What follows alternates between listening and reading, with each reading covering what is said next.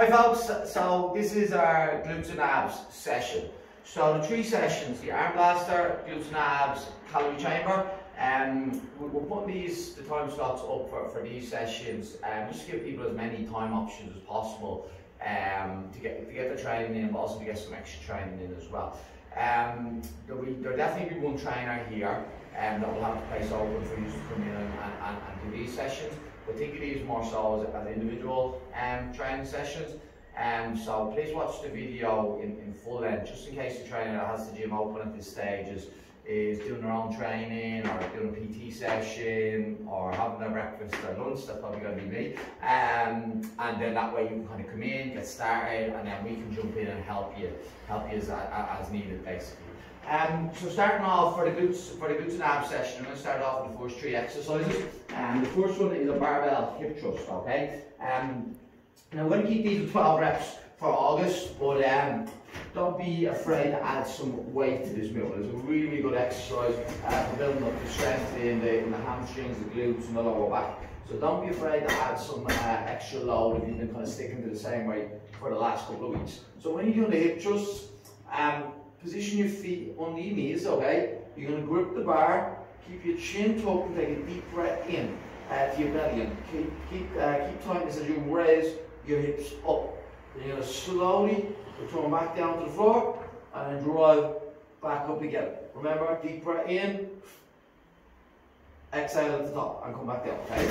So, as we said, 12 reps on the hip thrusts. Then we're going to go into a front foot elevated split squat.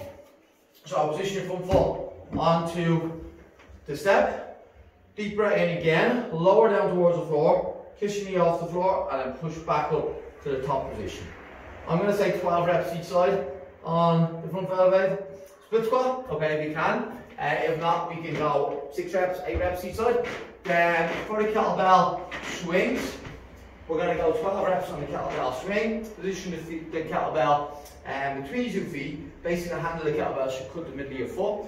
Then you're going to hinge from the hips, swing through, big squeeze your glutes as you swing through. And we're going to do 12 reps on the kettlebell swing. As soon as we do our 12 reps, we're going to come back over and do our hip thrusts, okay?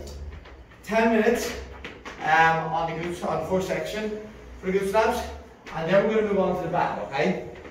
So, our banded work. We're going to start with a banded crab walk. So position the band just above your knees.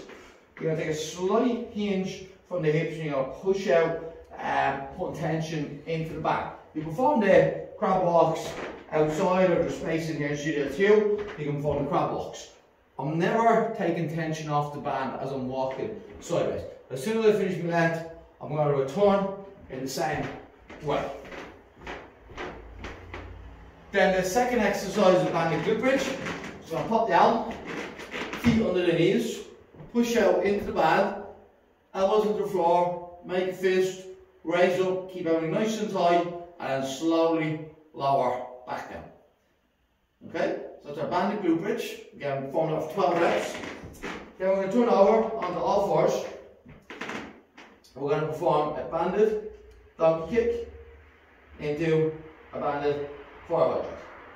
Okay, alternating each rep between both positions. Okay, if you find the band, this is a tip, if you find the band is coming off, you can pop one knee on, and that's going to hold it into position while you raise up on the other side. Okay, and that's how we perform the banded donkey kicks and the forward hydrants. And then the last one is the abs. I think the ab exercises are on the board. We all know crunches, Russian twists, leg raises, and shoulder taps. And it's a nice little challenge for the 6 minutes. You start at 5 reps of each, and you try to work up to 20 reps. Let's go, snaps.